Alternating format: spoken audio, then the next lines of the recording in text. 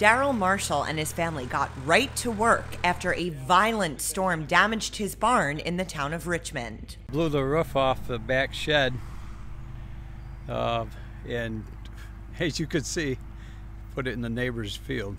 Yeah, the whole thing, the framing, everything's gone. And that's not the only issue Marshall is dealing with. We had a chimney blow over on the house. It's damaged that.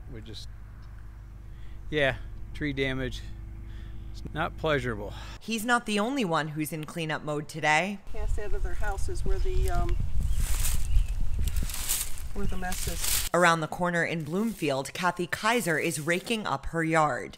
She was home with her husband and their dog when the storm hit. Hail, rain, and wind. It lasted maybe 10-15 minutes. What were you doing at the time? Watching out the windows. It was scary.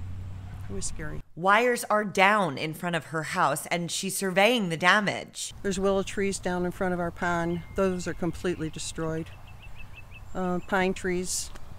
Neighbors lost a branch, which is what took out the power. So here we are. Damage could also be seen throughout Seneca, Yates, Cayuga, and Wayne counties. As of this morning, according to New York State Electric and Gas's website, 438 people were still without power in Ontario County. Now we gotta redo all that. And for now, Marshall has his work cut out for him. We gotta rebuild the barn. We've got to rebuild the section of the house. We got tree removal. I don't know if my wagon's shot. You know, we're supposed to be starting hay, and yeah, it's not. It's just one thing after another. For Finger Lakes 1, Rebecca Swift.